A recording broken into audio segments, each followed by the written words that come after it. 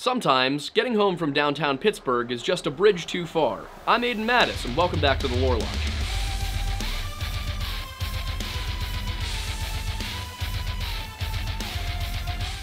On the night of January 23rd, 2017, 23-year-old Dakota James was out drinking with some of his buddies from work. Dakota was a second-year Master of Business Administration student at Duquesne University, and he worked in logistics at a local trucking company. On the night in question, Dakota was out with co-workers from that trucking company, just doing a little bit of bar hopping, when he decided he was going to head home around 11:30 p.m. And what should have been a very simple, easy walk across the Roberto Clemente Bridge over to the North Shore actually ended up being a complete mystery that would take the entire city of Pittsburgh by storm and leave them very confused, not just for a few months, but to this very day. But before we get into the topic of the video, this content, what I want to do is introduce you to our partner for this video, Opera. We all spend a lot of time on the internet these days. It is clearly how you're watching me right now, and at this point, it is essentially my job. When you spend so much time online, it's very important that your browser can give you the best possible experience. And the best web browser I've been able to find is this week's sponsor, Opera. Opera is a unique web browser that comes with a whole bunch of features that just make sense. That includes an ad blocker to streamline your web browsing experience and load pages faster, top-of-the-line security features to give you peace of mind, and one of my personal favorite features when I have just a million tabs open, tab islands. As I've mentioned in the past, I have to do a lot of research for these videos, and that research means I often have dozens and dozens of tabs open at once. Being able to organize my research using the tab islands feature is simply a game changer. The enhanced organization not only keeps my ADD-addled brain sane, but also saves me time every single day, which I increasingly have less and less of. In addition to all of that, Opera also includes Aria, a free AI generative tool right there on your browser. Using Aria to translate and summarize old forum posts and web pages really helps when researching more obscure topics, and having it right there is just incredibly convenient. If you're interested in giving Opera a try, head on down to the link below and take your browsing experience to the next level by downloading Opera for free. You can even migrate your data from whatever other browser you were using, so it really is hassle-free. So I just want to say thank you to Opera for sponsoring this video, and now back to the story.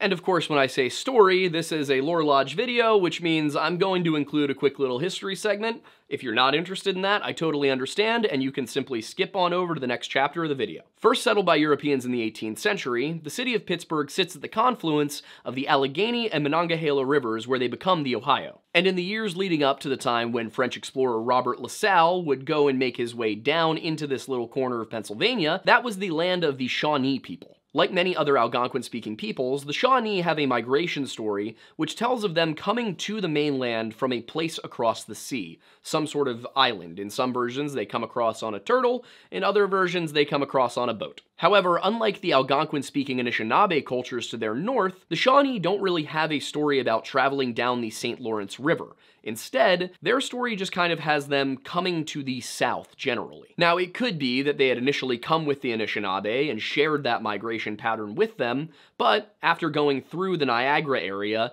they may have just decided to settle on the mainland. We know this is possible because that Anishinaabe story does involve tribes splitting off and settling along the way to Lake Michigan. Their society had 5 main tribal divisions, according to James Findlay, a Methodist minister who spent a lot of time amongst the Wyandot peoples, which brought him in contact with people like the Shawnee. And along with this 5-tribe system, the Wyandot author William Connolly says that they had 12 further clans within that structure. These clans were the Rabbit, Raccoon, Panther, Turtle, Wolf, Deer, Turkey, Snake, Bear, Wildcat, Eagle, and Owl clans. But perhaps most interesting is that this migration legend actually involves encountering Europeans. According to Chief Charles Bluejacket, way back in the ancient past, there was a prophecy that a serpent would emerge from the sea and it would bring death and destruction to the people. And Bluejacket went on to say that when his ancestors saw the whipping pennants atop the European ships, they knew that the serpent had come because the pennant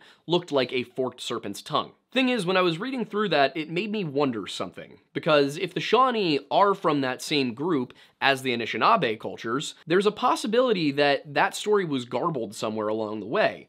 Because while it could definitely be that those pennants appeared to be serpents' tongues, we also know that the Norse, who arrived in Newfoundland around 1000 AD, had ships that would have dragons or serpents on the front of them. In addition to that, we also know that the Norse, pre-Christianization, had a legend about how the world would end, partially due to a giant serpent. So part of me does wonder if this is not preserving a 500-year-old story, but rather a 1,000-year-old story, which could be very interesting in the grand scheme of things. In either case, whether the beginning of the end was heralded by the Norse, the French, or the English, it arguably came at the hands of the Iroquois. While the European powers would eventually conquer the entirety of America and set up the two nations that would become America and Canada, the Iroquois were actually kicking the Shawnee around throughout much of the 17th century. So, by the time of French exploration of the area, the Shawnee population there had dwindled to near nothing, and most of them had just gone elsewhere. That made it very easy for the English to come in and build Fort Prince George, and also very easy for the French to come in, displace the English, and build Fort Duquesne basically right on top of it. And that made it really easy for the British to come back in and build Fort Pitt like 300 feet away in 1759. Fort Pitt would then cement itself in the history books during Pontiac's Rebellion in 1763. During that year, a force of Native American warriors led by the Lenape appeared outside of Fort Pitt, and the militia only really had time to prepare because, ironically, a few Shawnee told them to. On the one hand, the colonial forces lacked the men to go out and face the natives in open combat, and on the other hand, the natives lacked the ability to break through and take the fort by storm. This led to a series of negotiations, and during those negotiations, one of the commanders of the militia, a man by the name of William Trent, came up with a newfangled idea. Or, not technically newfangled in the sense that biological warfare had been around for a very long time. More, nobody had really tried to give people smallpox on purpose before. The fort itself had actually just experienced a smallpox wave, so they had a whole bunch of blankets and handkerchiefs and whatnot that had been used on troops who themselves were infected with smallpox. So, Trent organized to have 2 blankets as well as a handkerchief from these infected people given over to the Lenape as sort of a sign of goodwill. Realistically, however, and based upon Trent's own writings, the goal was not to tell the Lenape, hey, we respect you as warriors, but instead to cause a smallpox epidemic in their camp. It should be noted that William Trent did this without asking High Command if it was okay. They had no idea that he was going on this mission. Thankfully for the Lenape, the Europeans and Americans hadn't really yet figured out germ theory, so they weren't aware that smallpox in fact needs a living human host to transmit itself. If you've seen our video on the Tuskegee experiment, that kind of goes through the history of when medical science went from being complete guesswork to an actual scientific field. So thankfully for the Lenape, smallpox did not spread through their camp because it was dead by the time it arrived, and thankfully for the militia, they were relieved not long after. Pontiac's Rebellion then ended in the Royal Proclamation of 1763,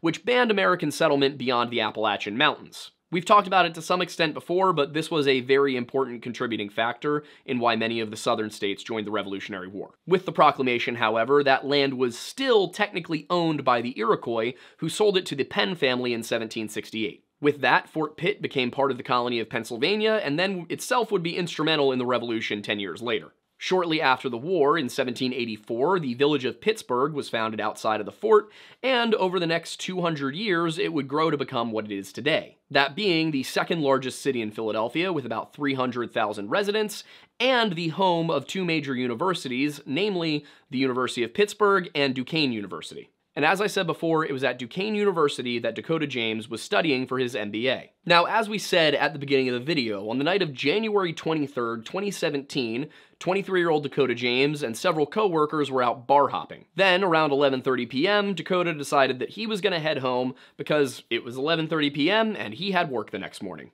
He walked part of the way from their last location that night with a female coworker, who then got into an Uber around the Wood Street Transit Station, which sits at an intersection with Liberty Avenue. After that, closed-circuit TV cameras caught Dakota walking off towards the north, and then that's about it. Nobody saw or heard from Dakota for the rest of the evening, or the next morning. And then when Dakota didn't show up for work, his boss called his apartment complex, and somebody went to look for him there. And when nobody could find Dakota by Friday morning, the apartment decided they were going to call his parents in their hometown of Frederick, Maryland. Pamela and Jeff James then attempted to file a missing persons report with the Pittsburgh Police Department, describing their son as being 5'8", 140 pounds, and having pierced ears as well as a triangle tattoo on his inner left ankle. Those were all of his identifying characteristics. Part of the problem was that the police told him they needed to wait 24 hours after they realized he was missing in order to file a police report, something that is just blanket not true. If you've seen our video on the Brandon Swanson case, you may be familiar with the fact that there was actually a law passed in Minnesota back in 2009 to get rid of this myth that you have to wait to file a missing persons report. It used to be that police departments had some level of discretion about when they would accept a missing persons report, whereas Brandon's law, at least within Minnesota, made it so that you couldn't wait. The moment that report was filed, the police had to take it up. And the thing is, while the law was originally passed in Minnesota, it very quickly spread throughout the entire country. By 2017, there was no way that a police department in the state of Pennsylvania would be able to tell you, no, you have to wait 24 hours without being in violation of the law or simply lying to you. So while Dakota had in fact been missing since the night of the 25th, there was no police response until the night of the 28th. At that point, the police put out a call for public assistance, and by February 4th, there were searches being organized for Dakota. However, the efforts were really heavily split between volunteer and professional. In many of the cases we've discussed, the professionals lead the search, but they heavily lean on volunteers in order to carry out the tasks necessary. In this case, Pam James, Dakota's mother, actually had to go to the media and tell them that the police weren't doing anything. They weren't communicating, they weren't telling her what they had, they weren't saying if they had any sort of footage, any evidence of Dakota from that evening, they were just boxing her out. The article in which she kind of just railed against the cops for the way they were handling the case came out on February 6th, so naturally, on February 7th, once it became a problem for them, the Pittsburgh Police Department went and they actually released some information, which basically just amounted to a single still from a CCTV camera showing Dakota walking. It was timestamped at 11:49 p.m., January 25th, 2017, and it showed him walking northwest through Katz Plaza. I went and I used Google to do a little street view and was able to ascertain that he was heading towards Scott Place? Yeah, Scott Place, which is an alley that leads you over to the highway. Thing is, after Dakota passed by that CCTV camera, it appears that he just simply vanished. Obviously, this wasn't enough to tell anybody anything except that Dakota had been headed towards his home that night. So, needing more information and accepting that perhaps there could be some reason to suspect that something had happened to Dakota and he wasn't just kind of chilling somewhere else, they requested a search warrant, it was granted, and they looked through at least one of his social media accounts. But they found nothing of interest. Or at least if they did, it wasn't shared with the public. What they failed to find was something that the Smiley Face Killers team from the Oxygen Network, but more importantly from the Smiley Face Killers theory, actually did uncover, and that was that there had been a singular PayPal transaction about 48 hours after Dakota went missing on his PayPal account. The problem is that the only place this information has ever turned up was on the Smiley Face Killers TV show, and they wouldn't say what the charge was for. So, looking at it, I wonder, was this actually somebody actively purchasing something? Was this a recurring subscription? Was this his Easy Pass? You know, there's a number of possibilities that could look like something other than somebody was using Dakota's account.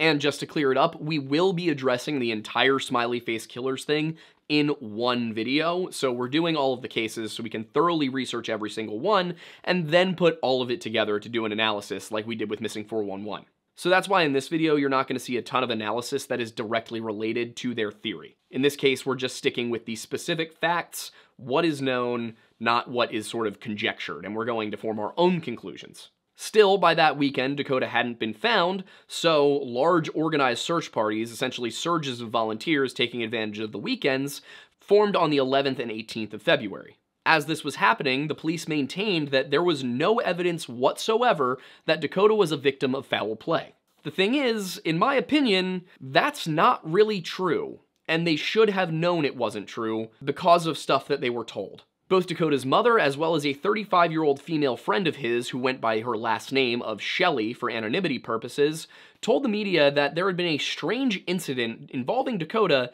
in mid-December of 2016, just 6 weeks earlier. And while Dakota's mother had simply been told about it, Shelley herself was an eyewitness. She had been there. According to her, Dakota had called her in a panic late in the evening of December 16th, 2016, telling her that he was cold, he was scared, and the police wouldn't help him. And it's clear that he was disoriented because while he was telling Shelley, "I'm on the north side," he in fact showed on his location services that he was on the south side at a Spring Hill Suites on Water Street. As for why Shelley would have Dakota's location, apparently she had driven him to the airport a few months earlier, so this was just a holdover from that. Before anybody gets into speculating about what his relationship with Shelley may have been, this is where Dakota breaks from the general Smiley Face Killers narrative in one way. Unlike most of the others, Dakota's gay. So chances are, Dakota, who according to his family simply just got along better with older people, was just friends with a 35-year-old woman.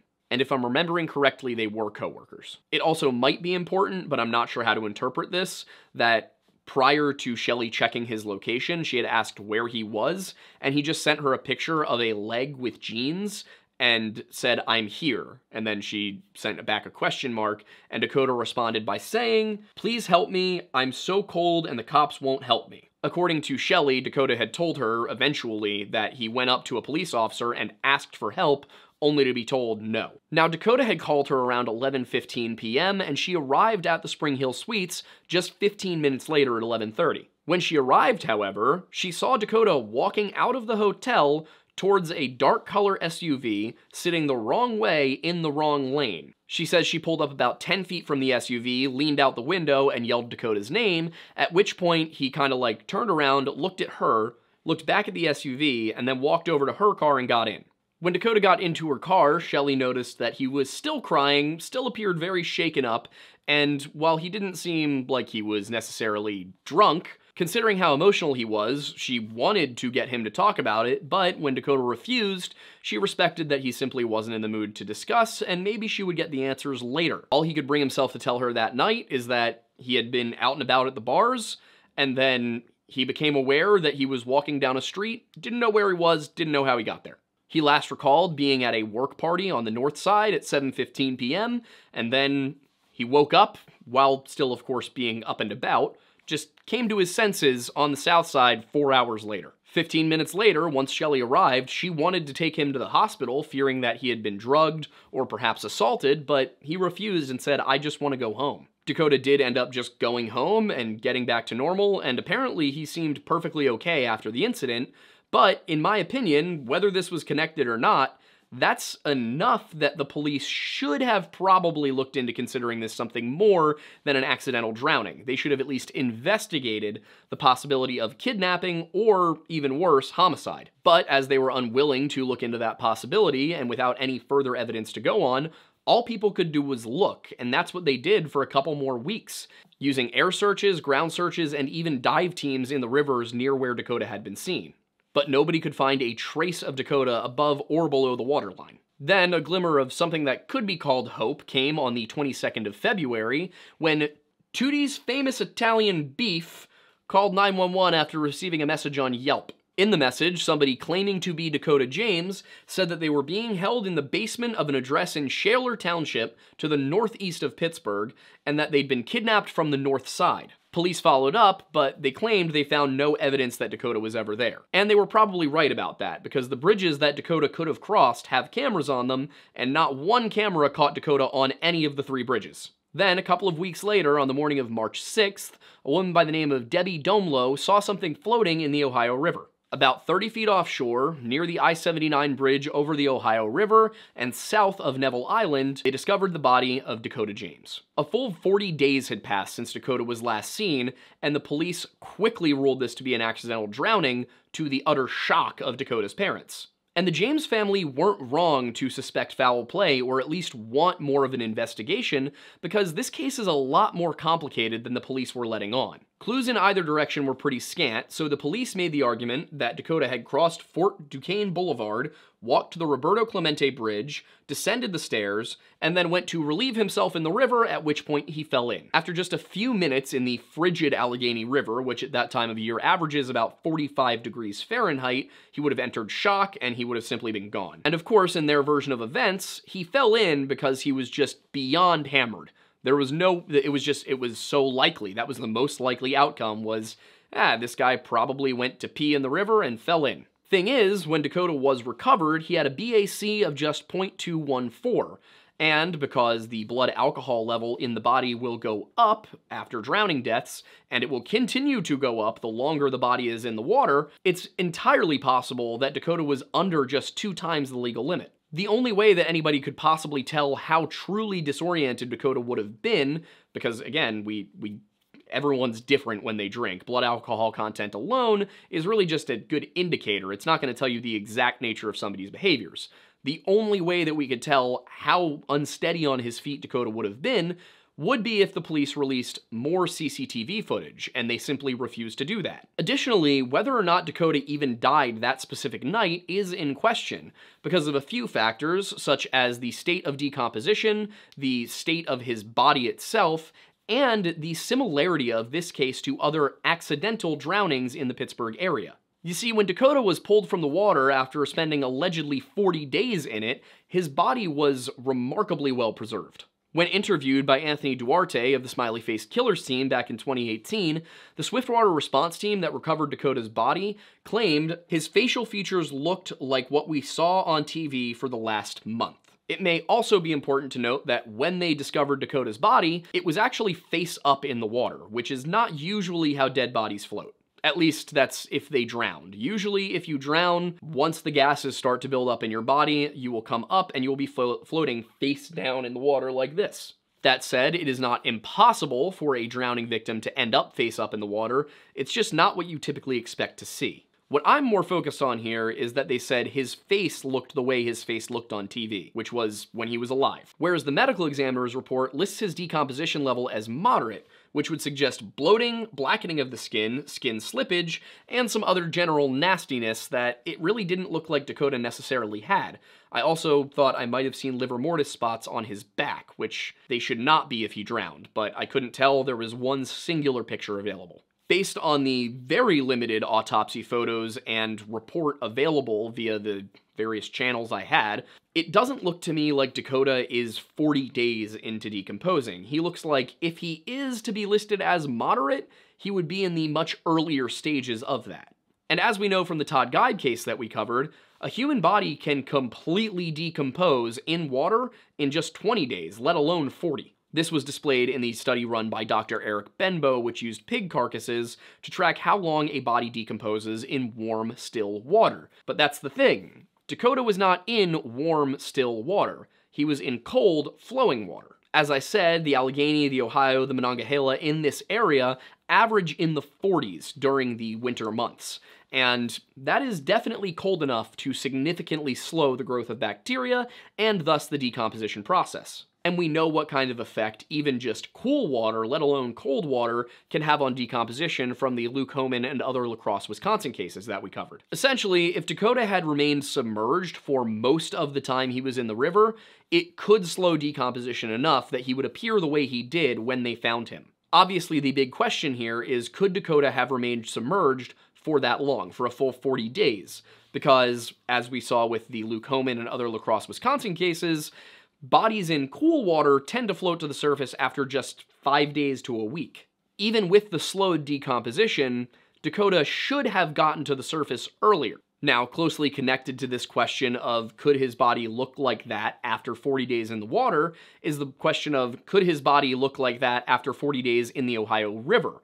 What I mean by that is, could his body have no post-mortem injuries after traveling 10 miles down the Ohio River? Most importantly, could it have no post-mortem injuries after going through a steel and concrete dam, as it did, or is alleged to have done? The Emsworth Dam, the one he would have passed through, operates using submerged gates that were open only 18 to 24 inches on the morning that Dakota was discovered. That meant it was very unlikely that Dakota's body could have passed through without sustaining any damage. But that's if it came through that day, because if it came through earlier, say on the 1st, well, the gates were open up to 7 feet that day, which means he could have done that and been without a scratch. If he had gone through on the 1st when the gates were open 7 feet, however, one would expect him to be a lot further along than just 2 miles past the dam, as he was. Given the speed of the current, assuming he didn't get stuck on anything underwater after going through the dam, he should have been far beyond Pittsburgh at that point. He should have been well downriver. So if he wasn't well downriver and the gate was only open 18 inches the morning that he was discovered, chances are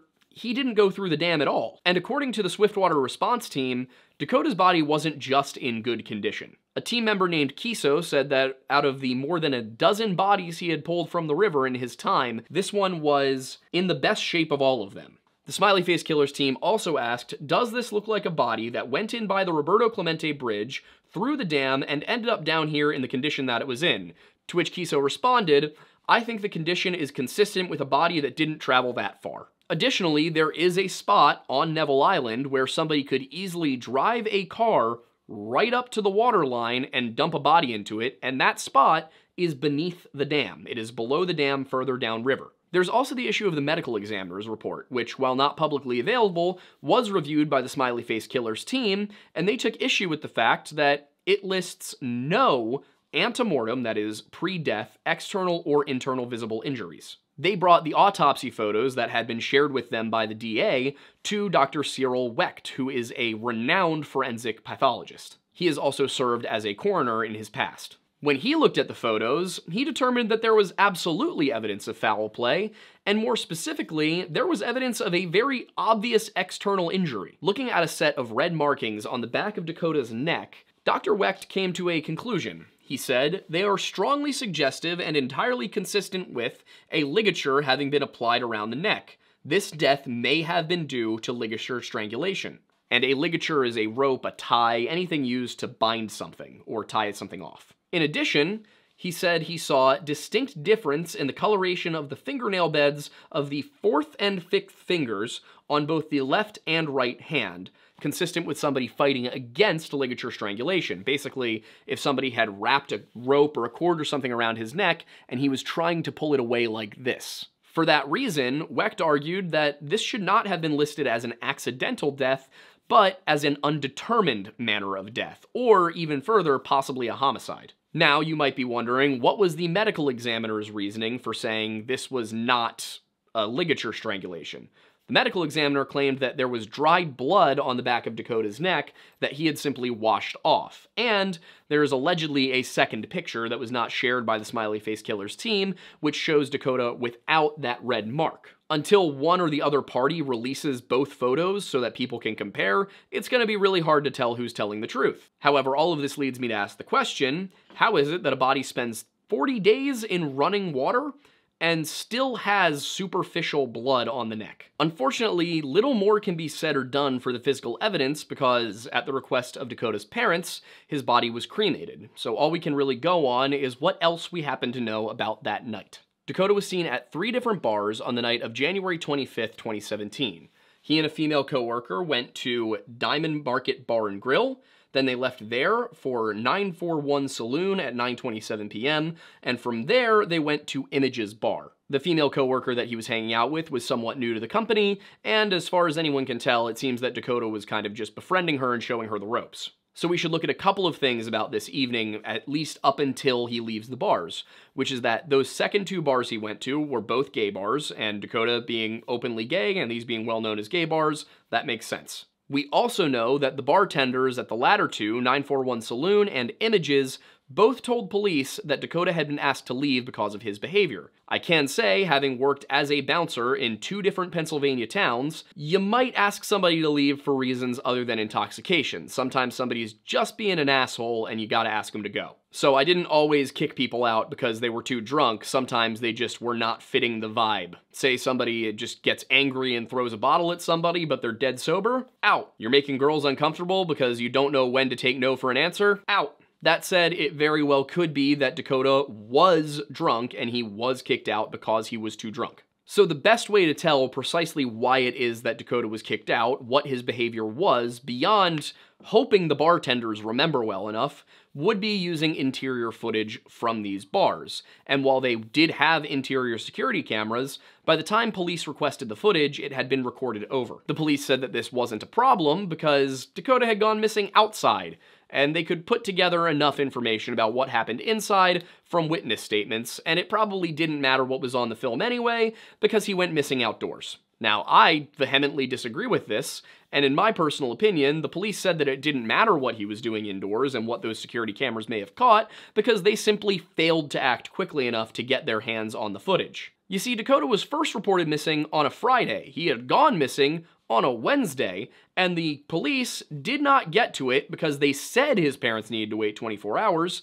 until Sunday. And I say I disagree with their statement that it doesn't matter what went on inside of the bar, because it could be that those cameras caught some sort of altercation, a disagreement, some sort of interaction where the people who Dakota was in whatever kerfuffle he was in with decided to follow him out of the bar. From there, they could have stalked him to the alley, ambushed him while he was in there, and taken him away to God knows where. Once again, if the police were to release the 30 minutes before and after Dakota walked through Katz Plaza, it would probably help people ascertain if he was followed. The police, of course, claim that they saw nothing to suggest he was, but I don't know when we started just taking people's word for things. In academia, when you write a paper and you make a claim, a whole bunch of other professors rip you apart in every possible way for every little minute detail you got wrong. Yet when the police are involved, we just kind of have to take their word for it. This is especially relevant in the Dakota James case because, as we know, just 6 weeks prior to him going missing,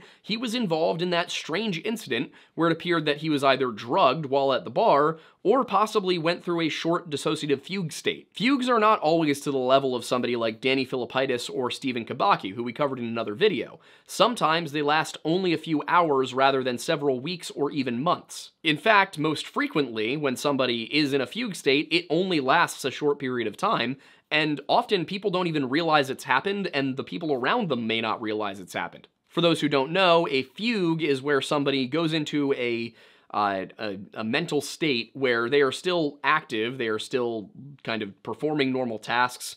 For the most part, anyone around them would think that they're fine, except then they wake up and they don't remember any of it. You would only really notice if somebody was in a fugue state if they were that way for more than a day and you started to notice that they were really off. Otherwise, it might just look like they were kind of having a bad day or they were a little bit out of it, maybe they didn't sleep well. Now, as for fugue states, there's not really a consensus around a known cause.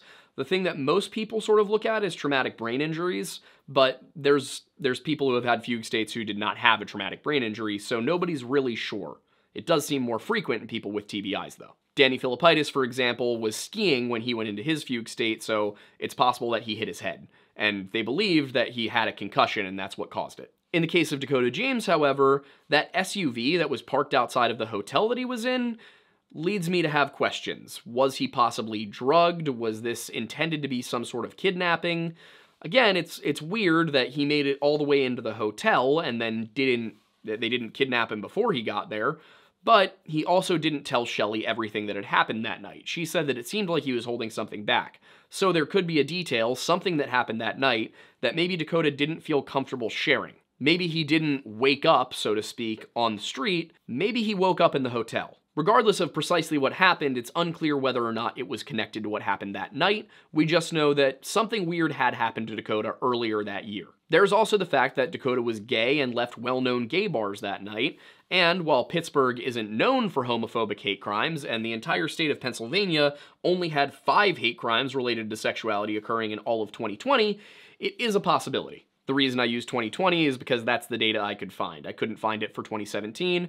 It was probably out there, but 2020 seemed near enough. In case you're wondering, there were more than that in 2021 and then even more than that in 2022. But also, if you look at all of the hate crimes, they all go up a little bit over the last 3 years. It seems like people were a little too busy having COVID in 2020 to be doing hate crimes at the rate they were previously.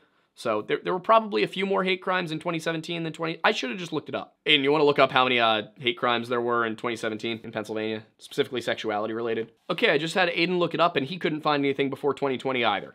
He also may have been followed out of images as a result of whatever his quote-unquote behavior was, stalked until he said goodbye to his female friend who would be a witness, and then something could have happened to him. It's really hard to tell because the police are keeping everything so incredibly close to the vest. And when we look at where Dakota went missing, the specifics of their theory that he just went to the Roberto Clemente Bridge and then fell into the water, well, Dakota wasn't captured on any of the cameras either at the entrance to the bridge or on the bridge. So their theory that that's what he did is pure conjecture based on that single still or whatever other footage they got from Katz Plaza. That is, unless there's something else that they have, something else that they know that they're just not telling people. And then there's the issue of the DA, who took a meeting with Pamela James, the mother of Dakota James, in 2018 to review the evidence compiled by the Smiley Face Killers team. This is a rare case amongst the Smiley Face Killers documentary series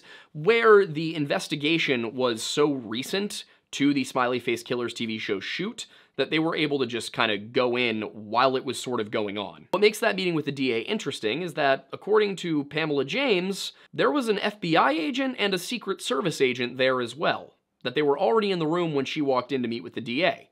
That's weird because the FBI and the Secret Service is a whole other animal here, but the FBI at the very least does not investigate missing persons cases unless the missing person is a minor, taken across state lines, thought to be a victim of organized crime, or thought to be a victim of a serial killer. As for the Secret Service, they typically don't get involved in missing persons cases unless the missing person is a member of the presidential or vice presidential family, or in some very specific cases, they will look into missing minors.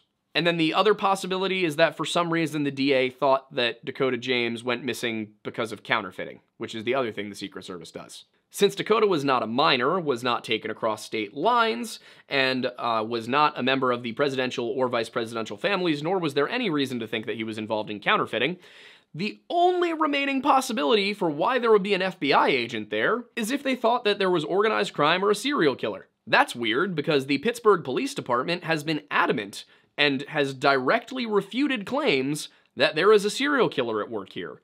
The FBI, meanwhile, has adamantly refuted claims, going back to 2008 at least, that the Smiley Face Killers is anything more than a bunch of coincidences and accidental drownings. And of the more than 100 cases that have been challenged by Kevin Gannon and Anthony Duarte, only one has resulted in a change from accidental drowning to homicide. Now, that's not necessarily going to speak to the quality of Gannon and Duarte's work, because, as we know, we've looked at a few of these now, and there's no way that Todd Geib accidentally drowned, and the La Crosse, Wisconsin murders, or accidental drownings, definitely seem to have a pattern if you remove, I'd say, half of the people, and you just look at 5 of the 10. And you may be saying, well, that's kind of cherry picking, isn't it? Well, no, I'm saying that only 5 of these people look like they were victims of one specific killer. The others do genuinely seem to be accidents.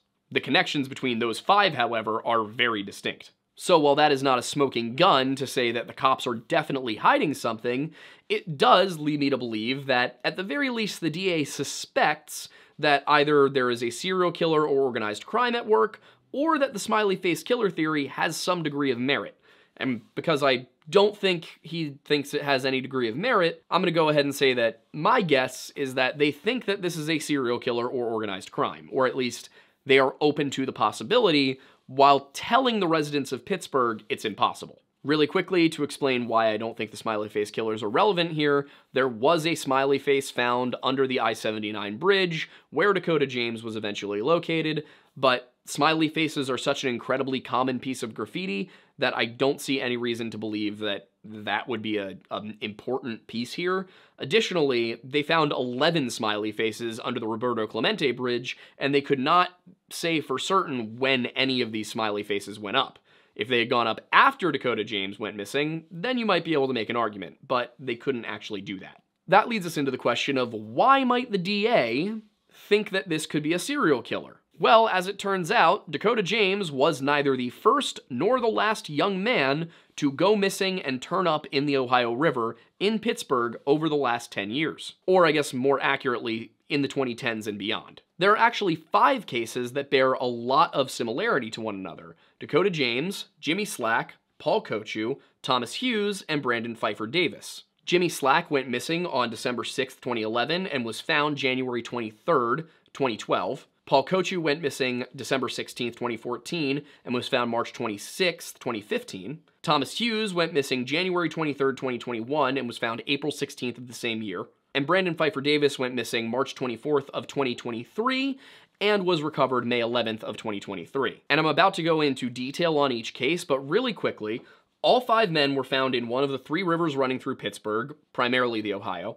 All of them were white men in their early or mid-20s. They all had short hair, and they were either clean-shaven or had short trimmed beards, and they were all between 5'8" and 6'2". In addition, all three were last seen within 2 blocks of the Three Rivers Heritage Trail, and then they were not recovered for between 1 and 4 months. All except for Thomas Hughes had been at bars or venues that night and were known to be intoxicated at the time of their disappearance. Starting with the first of them, Jimmy Slack was last seen at Stage AE on December 6, 2011. He separated from his friends at 9:30 p.m., spoke to them at 1 a.m. when he told them he was still partying, and then spoke to them again on the phone at 3 a.m., telling them that he thought he was going to go home. His body was recovered January 3rd in the Ohio River, complete with his clothes, his wallet, his cell phone, and his ID.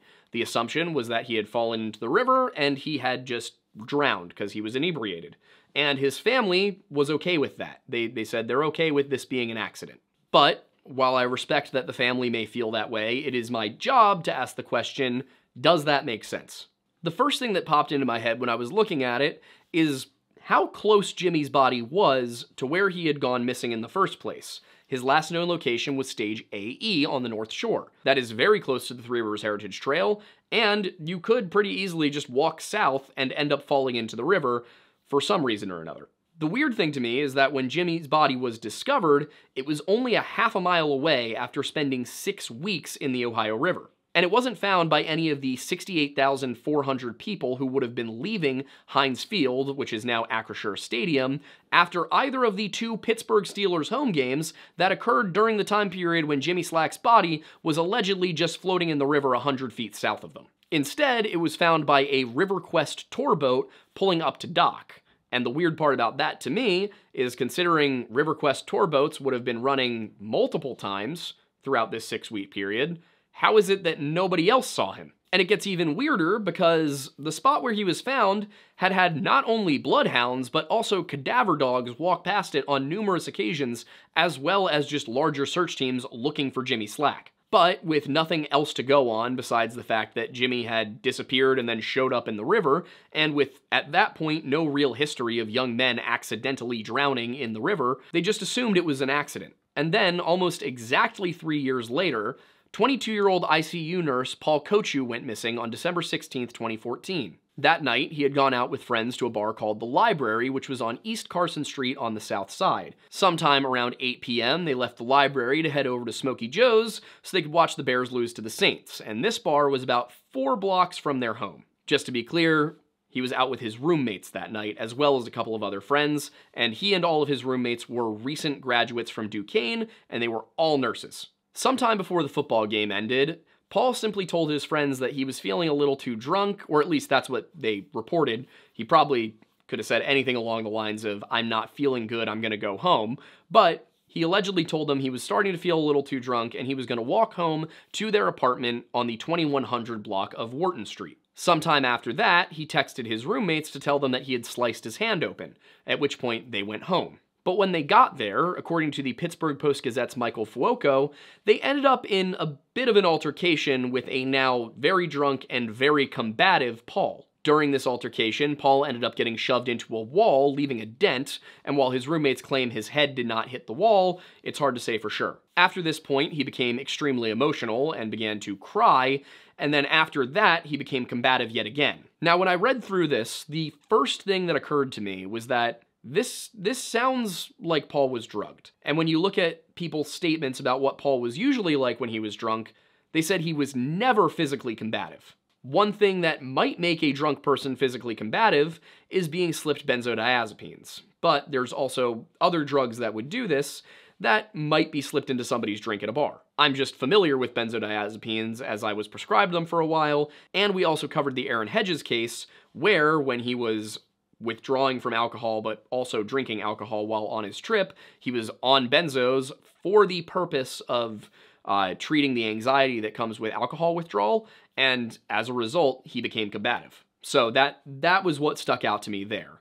But that night, because his friends simply didn't want to deal with whatever was going on with him, it didn't occur to them that he might be drugged, they decided that they were just going to leave, they were going to give him some time to cool down, and they would come home. So around 2:20, they left to go to McDonald's. Came home at 2:30 a.m., and from what they saw, Paul was not there. They assumed he'd gone to bed, they went to bed, and it only became clear to them the next morning, when Paul was not in his room and neither were his belongings, that he probably wasn't there. They called Paul's brother, who called his family to ask around if anybody had heard from Paul, and when nobody had, his family called 911 and reported him missing. A search was launched, and it included dogs, divers, boats, professional and volunteer groups, ground crews, the whole 9 yards, but no sign of Paul could be found. Then, about 2 weeks into the search, police managed to scrounge up some CCTV footage from down the street, which appeared to show a man with something white wrapped around his hand, holding it close to him, and walking strangely. His gait was off, as if he was in pain. And it caught him passing the Giant Eagle supermarket, which has an entrance on Wharton Street, as he walked down the 1900 block of that road to the west. What was interesting here is that that was captured at 2:47 a.m. Would not have taken him 17 minutes to walk from the 2100 block to the 1900 block. So people began to wonder, did his roommates actually know something? Was there more to this story than they had let on? The roommates, however, when speaking to police, were adamant that everything they had said was true. And the police just kind of took that, and I really don't know why. My point in saying that is that it is very possible that his roommates know what actually happened to him. But if they are telling the truth, it calls more things into question. One aspect of this is that a former FBI agent by the name of Larry Leiker reviewed the footage and determined that, in his opinion, it seemed that Paul was more hurt than just his hand. That it seemed like he was in pain in multiple places, like he had been beaten up, not just cut himself. However, without examining Paul, nobody could know. So, for months, the case was just kind of at a standstill, until Paul's body did turn up in the Ohio River in Wheeling, West Virginia, a full 47 miles away from his last known location as the crow flies. That's 90 miles in the river. And he showed up a full 4 months later. He'd have to have gone through the same set of dams that Dakota James allegedly went through, and then he'd have to go through several more dams. You can tack on to all of this that when he was recovered, he was completely nude except for a wristwatch with a rubber band. When the medical examiner took a look at Dakota's body, they determined that the cause of death was freshwater drowning, while the manner of death they listed as undetermined. And this could be because there were injuries on Paul's body that they could not account for. For example, he had 3 fractured ribs. Along with the broken ribs, he also had a 1-inch long wound to his scalp, but the medical examiner could not tell if these were pre- or post-mortem injuries. Additionally, all of Paul's roommates were nurses, so had the altercation, when he got all combative from being drunk, resulted in him breaking his ribs, they certainly would have known. So the question that I have for this, just because it doesn't make sense to me that they would have killed him on purpose, is, did they say that this altercation happened before they went to McDonald's, when in reality it had happened when they got home, and they were just trying to mask that so that it didn't look so bad for them if something bad did happen to him? Because they may have realized, they may have known, he was more hurt than just the cut on his hand. They may have realized that he had broken ribs. And they may have known that if he went out that night drunk with broken ribs and a hand bleeding as it was, something very bad could have happened to him, and it could have legally ended up being their fault. So when I look at this, my assumption based on the evidence available is that if they did lie to police, they probably did so not because they had killed Paul and thrown him into the river, but because they were worried their actions had led to Paul's death. And part of the reason I say that is because they spoke to police and gave the police their story before Paul's body was recovered. So who knows really what happened here. If they didn't directly cause his death, then there are still further questions to be answered. For example, the medical examiner said it was completely possible that the river could have removed all of Paul's clothing by the time he was recovered. Dr. Cyril Wecht also reviewed Paul's case, and what he determined, looking at the evidence, was that it was unlikely the river would manage to remove all of Paul's clothing. So while the medical examiner said that that was possible, Wecht disagrees. When Paul's body was recovered, they did test his blood alcohol content, and it came up as a 0.15. As we've discussed, blood alcohol content will elevate after death if you die and remain in water, so he was actually even less inebriated than we thought. While his BAC at recovery was basically twice the legal limit, he could have been much closer to the legal limit. So, because of that, a lot of people doubt that Paul would have just simply fallen into the river. And since there was no reason to believe that Paul would choose to end his own life, that really only left one possible option. But homicide has never been proven. 7 years after Paul's death, another young man, a 25-year-old who was 6'1", 260 pounds with blonde hair and blue eyes by the name of Thomas Hughes, also disappeared. And not only did he disappear near the river, but he disappeared just 2 blocks from where Paul Kochu was last seen. Thomas was in a steady relationship with a girlfriend who had been a longtime friend, and he was content with his job. He was basically taking on a surrogate father role, and Reagan Ruff, the girlfriend, had said afterwards that he had recently come to her and said how nice it was that when he came home at the end of the day, her 3 kids were so excited to see him. That weekend, Thomas and Reagan were actually in from out of town. He was visiting his parents, whereas he and Reagan lived together in Ridgeway, which is up in northwestern Pennsylvania. On January 23rd, 2021, Thomas and Reagan were visiting Thomas's family, and they were at his sister's house in the Beechwood neighborhood of Pittsburgh. That neighborhood is well off from the river, and a very large Appalachian ridge stands between the neighborhood and the south side of Pittsburgh. As far as the events of that night go, everything seems normal until after dinner, when, halfway through his first beer, Thomas abruptly went upstairs into the bathroom and locked himself away in there for 1 or 2 hours until approximately 10:15 p.m., at which point he ran down the stairs and before leaving, looked at his father and said, "Why can't you trust me just once?" After that, he got into his 2012 Volkswagen Routan, which is a minivan, and he just sped away. Sensing that something was very clearly wrong, and this being wildly out of character for Thomas, they immediately called 911 and reported him missing, and it seems that the Pittsburgh Police Department got the memo after the Dakota James thing because they immediately sprung into action. As the police launched their search, Thomas's family also hit the road so that they could drive all over Pittsburgh trying to figure out where he would have gone. Problem, of course, being Pittsburgh's not a small city, and there are a lot of places he could have been. So it took about a day and a half for anybody to figure out where he may have been, which in this case came in the form of finding his car, and it was parked on the side of 18th Street near that road's entrance to the Three Rivers Heritage Trail. The keys were still in the ignition, and nothing had been taken from the car. On February 4th, it's not clear precisely when they obtained this footage, but on February 4th, the police then released a CCTV camera feed that showed Thomas Hughes walking through a convenience store somewhere in Pittsburgh on the north side.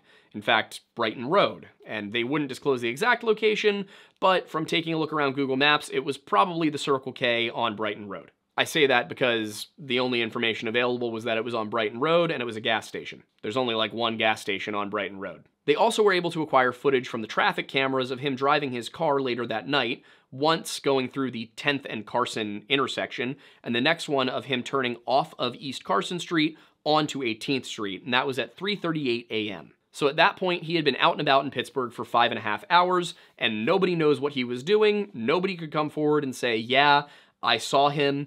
It was just total blank. Once again, searches by land, by air, and by river turned up nothing at all about Thomas Hughes' whereabouts, and then 4 months later, his body was found in the Ohio. Except this time, it was all the way in Monaca, which is 26 miles from where his car was. This also meant he would have had to go through the same set of dams and locks as both Dakota James and Paul Kochu. Now, I will say the real reason that those dams and locks are relevant is related to the state of the body when it was discovered.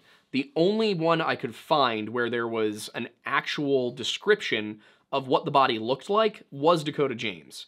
It could be that Paul Kochu, as well as Thomas Hughes, both showed signs that they had gone through the dam and had post-mortem injuries. As we know, Paul Kochu had broken ribs, which could have come from him hitting the dam. They also could have come from something else in the water hitting him, or that could have been from the fight that happened on land. With Thomas, I was unable to find any description of the state of his body. Also, it was so much later. He was in the water for a full 4 months. I also could not find a specifically listed cause of death, but I also could not find anything suggesting that they had ruled it a homicide, so I'm assuming they ruled this either undetermined or as suicide. In this case, Thomas is the one that sticks out to me where I'm like, that could have easily been suicide, given the outburst towards his father, and then the driving around for 5 hours, and the fact that he got out of his car and parked it near the trail. He also had told friends that he was feeling a little depressed lately, and while feeling depressed does not necessarily mean somebody is feeling suicidal, it's more likely that you're going to see that kind of thing happen with somebody who has expressed depressive feelings.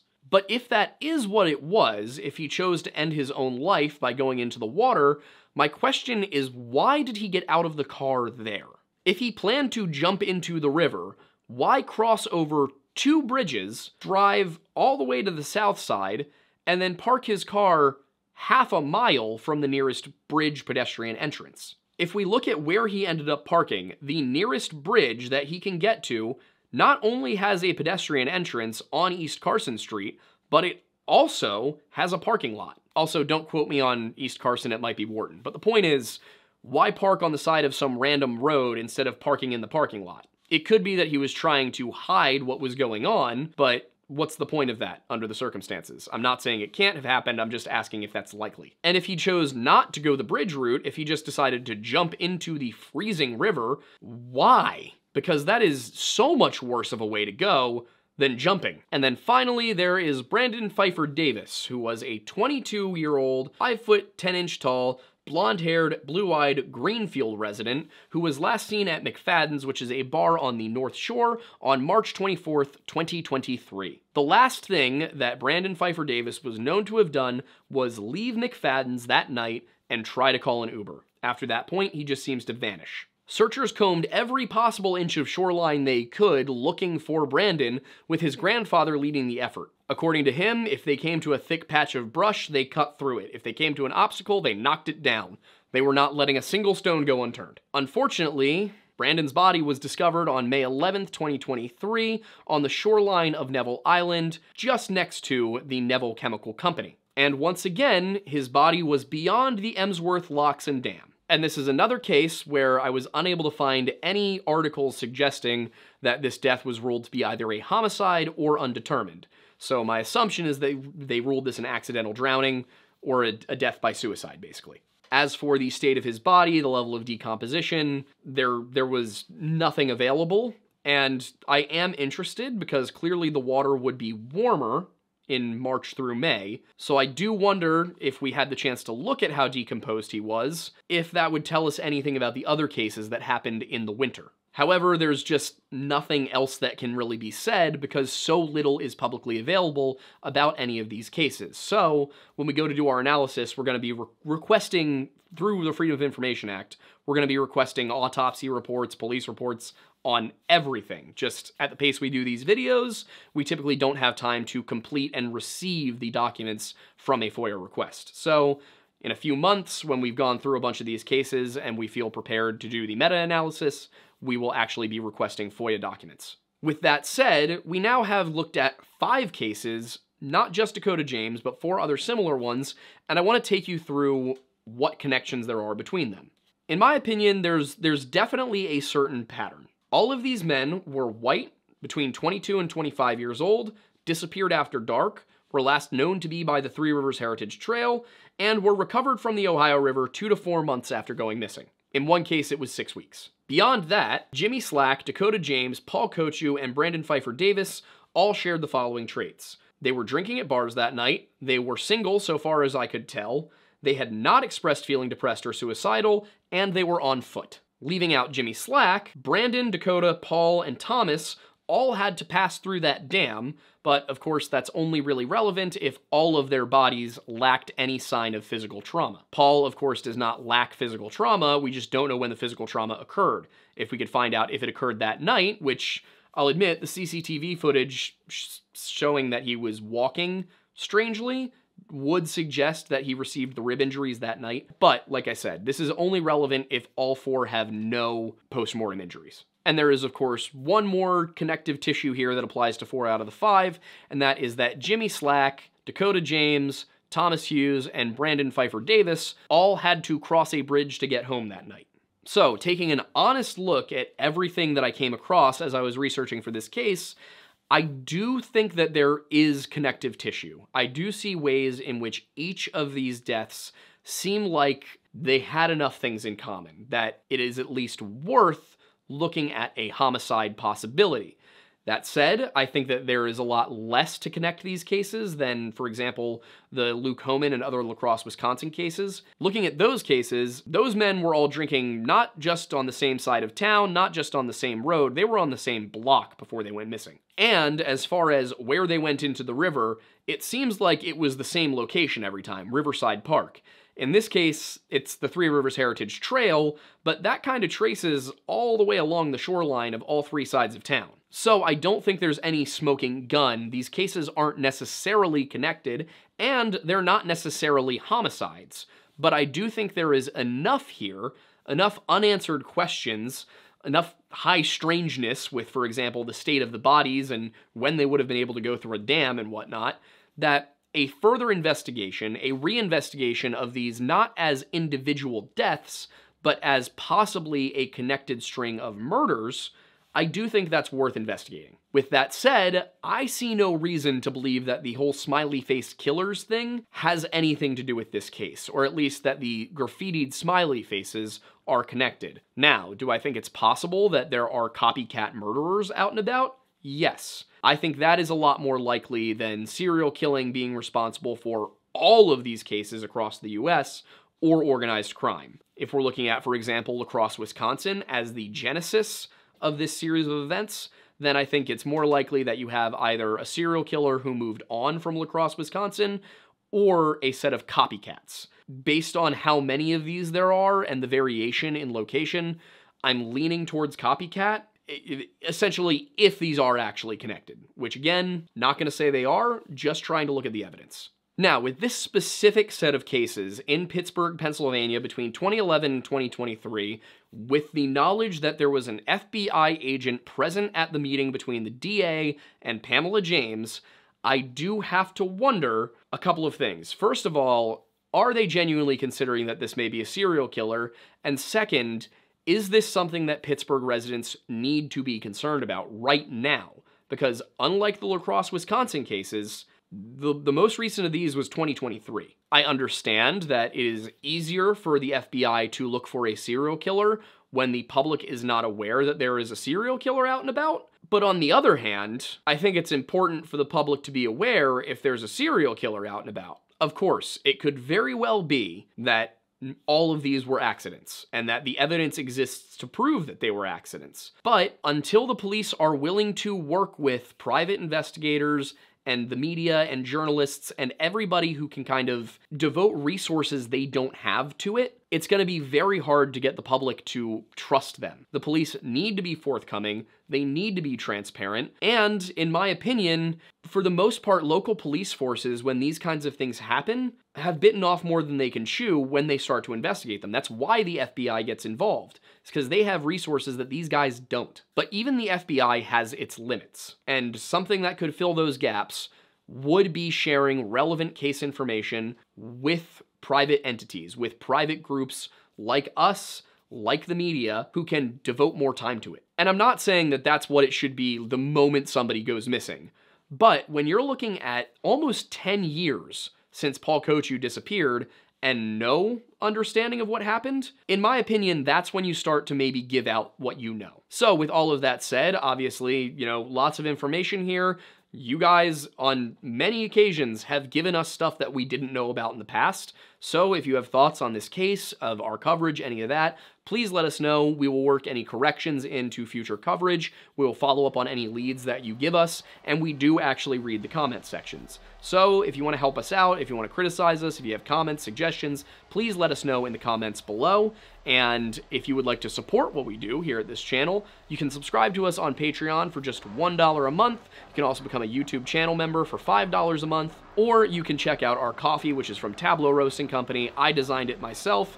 It is very good, if I can brag a little bit, so I highly recommend checking that out if you're a coffee drinker. We are also working on a deal with Bunker Branding to get our merch onto their shop, so stay tuned for that. We have our other channels. The Lore Lodge is obviously the flagship, but we have the History Hut, the Weird Bible, the Lore Lounge, and Aiden Mattis, which is my personal streaming and gaming channel, where I do reaction streams, I do gaming streams, I do just chatting kind of things. You can also check us out on Spotify for the podcast, as well as Apple Music, Amazon Podcasts, Google Podcasts, all of those. And if you want to check out the podcast live, that goes live at 7 p.m. Eastern Time on Sundays. We have some pretty exciting guests scheduled and coming up, so I'm really looking forward to the next few weeks of that. And if you want updates on what this channel is up to, the moment new videos drop, things like that, because let's be realistic, YouTube's notifications aren't great, well, you can check out our Discord at bit.ly/jointhelodge, as well as we also recommend, if you like our stuff and you want to see it when it comes out, check that notification bell. Last thing I'll say is if you're still watching the video, I'm assuming you liked it, so if you could show the like button some love, we'd appreciate it. All that said, I'm Aiden Mattis, and thanks for stopping by the Lore Lodge.